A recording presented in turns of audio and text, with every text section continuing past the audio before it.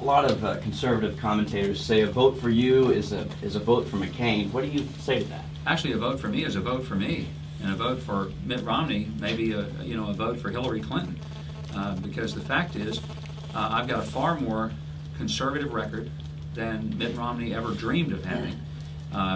Where people can come up with branding him a conservative is really, I think, tantamount to requiring an extraordinary level of imagination. And if they're looking for a conservative, they'll vote for me. And I also point to what I said in the rally today. You know, if people are looking for a candidate who is able to actually get to the nomination with a responsible amount of resources, they're going to go with me. If you look at how much money Mitt Romney had to spend to come in second place in New Hampshire, second place in Florida, how much he had to win in the state where he grew up and graduated from high school.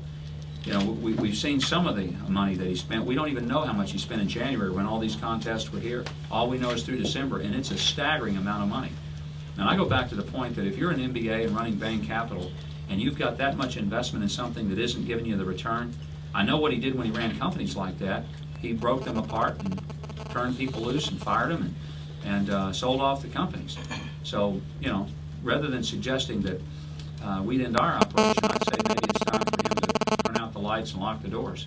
Kevin? Also said he's going to come out and vote for Governor Romney. Mm-hmm. Sir, why do these conservative leaders almost, why are they going to Governor Romney's camp and not yours and not Senator McCain's?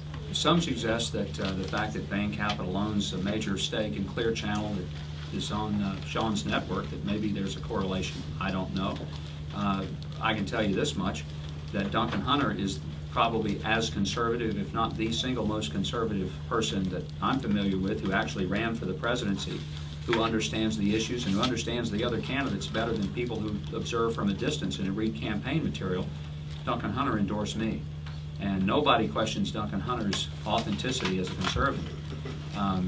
You know, people can choose who they want to. They do it for various reasons. And, you know, I can't answer why. But I'll tell you whose endorsement matters to me most, and that's the endorsement of folks like we saw in that rally today.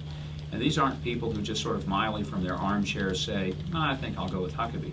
These are people who drive trucks for a living, and they, you know, raise kids, and they homeschool their kids, and they do a lot of things and make great sacrifices for their families. And, you know, there's a fervor with them. And I'll take their energy and their fervor and their commitment, because, you know, none of them are looking for an appointment to a federal agency. None of them are looking to be an ambassador.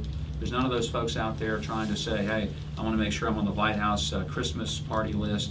These are people who just love their country, and they've got nothing for themselves in mind. They have something for their kids in mind. Time for one more question.